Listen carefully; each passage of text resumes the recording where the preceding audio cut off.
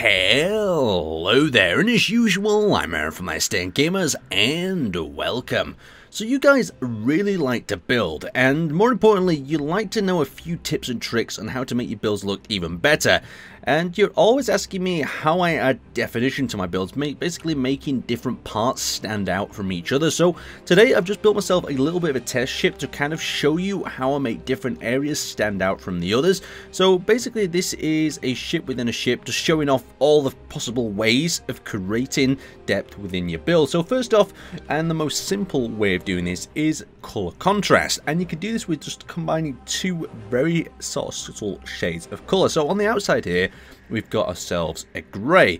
On the inside we've got ourselves a lighter, well not lighter, a redder sort of grey. So if I pull back from the distance, you can see that small colour change creates that contrast and creates that A sort of shape, just giving it even more detail. Now another great way that you can start creating some definition is physically as well, and by means of physically, I'll show you a little design in a second, but you can see what I've actually got going on here is I've got this physical wall that's casting a shadow into this area, and I designed this little bit down here to show you how you can do that a little better. So we've actually got this star sort of pattern, and as if we pull away further, you can see how it's actually created that sort of star into the design, and it looks like it just gives it more perspective. So as we move around, it creates that sort of angle as the light sort of passes into one area and reflects off another. Just two simple ways of doing it.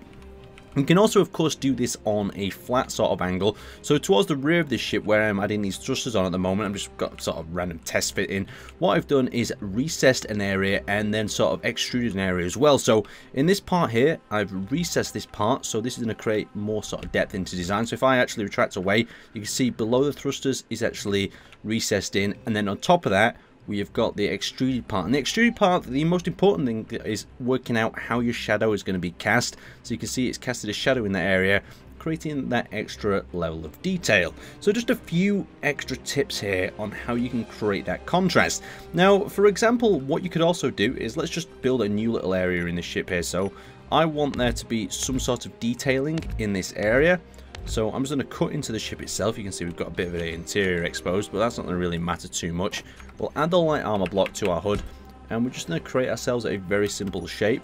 So we'll need to add in some sort of blocks to fill that hole up in the background, and then we can add ourselves a few more corner pieces like this. So let's get back in there, rotate that around, add them in.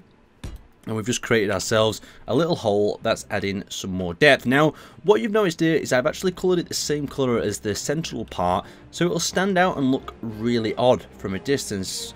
It doesn't look right, but the shadow in the square in the area looks really good. So let's match this to the rest of this design here. Mark that up there, and then we'll retract away so you can see the detailing in that square it's left us from this distance. Now we can go one step further. We can start kind of isolating areas by using the color contrast once again. So for instance, if I grab this color once more and I just say for instance generally spray paint this area, let's just generally spray paint that, and we'll grab the gray and we'll go over this area. So we're actually just going to create this ring. So this ring will now kind of stand out from both sides of the ship. We've accidentally painted inside there. We'll quickly spray over that. So the grey ring here in the center, I think we've got one more block we need to colour. There we go, colour that in over there. So that grey wing will now actually start to contrast out from this area that you can see that we've coloured in here as well. Now what you could also do is contrast it in like sort of camouflage terms, but you've got to be very subtle with it. You've got to play this smart. So say for instance we've got these two subtle colour changes, and if we add a little bit of detail in here, we start working our way up and try not to create too many sharp lines. We can actually add from a distance a sort of different shade or sort of like a camouflage pattern, but at the same time it's kind of mixing up them lines of depth and kind of tricking the eye as we actually look around. So you can see how it flexes in that line where we actually put them two different sort of contrasting colors creates just a different sort of shape. You can really take advantage of this. But anyway, I'll show you some other examples of this. So for instance, if we come over here, I've coloured these two ring loops that I was messing around turning into some sort of engine bay in this very red colour. And look how this colour sucks a lot of the detailing out of the design itself. The lighter colours sort of kind of lead themselves to adding a lot more detail in. So say for instance, if I go with completely black now on this design, let me see if I can select that and go completely black. It's like that. No, come on, go black for me.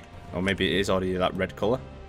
Let's go try that. Yeah, there we go. So we've got ourselves a black, and we've lost a lot of detailing with that black itself because the shadow is not showing up. So for instance, if we go with a lighter colour, so if we had to switch to a blue, but we actually really blow this blue out to a sort of dingy merchant blue, you can see how it's just blown it out again. So the light and the dark colours, opposite ends of the spectrum, are causing problems.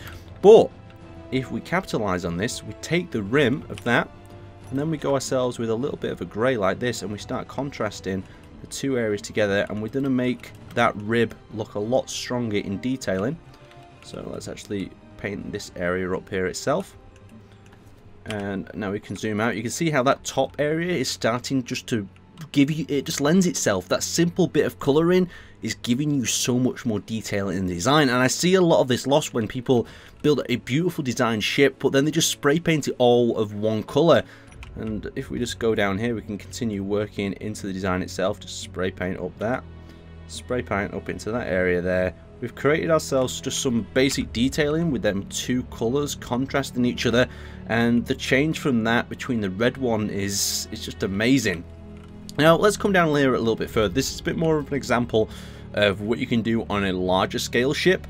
Well, what I've been doing here is I've been taking massive chunks out of the area itself. So I've created this massive recess, and this massive recess kind of lends itself to distant detail. So as I look away from this sort of large craft, you can see the smaller shadows are cast, and it kind of sucks your eyes into the design, giving it that much more depth and making a much more beautiful looking ship. Now this little simple tactic that I've done here, I'll show you this. You can see how I've just changed two blocks, instead of them going flat to going sloped, and that slope little effect adds that little bit of shadow that creates even more detail. It's such a simple tactic, this, to add the detailing in C design, but I just see so many players fail in that category. And once again, you can see that that was the original ship over there, but then extended out using the copy and paste tool, converted into a much larger ship. Very simple, very effective, and I really want you to take this and have a go with it in your designs. Contrast them colours, add the sort of depth areas. So you can see we've got this other depth area of line where we've got the simple block retracted in by half a block, and just look how much shape and sort of structure that gives to each one of them individual lines. Anyway, try this out for yourself. I would love to see your results on the Steam Workshop. Drop some links in the comments below, and I will see you next time.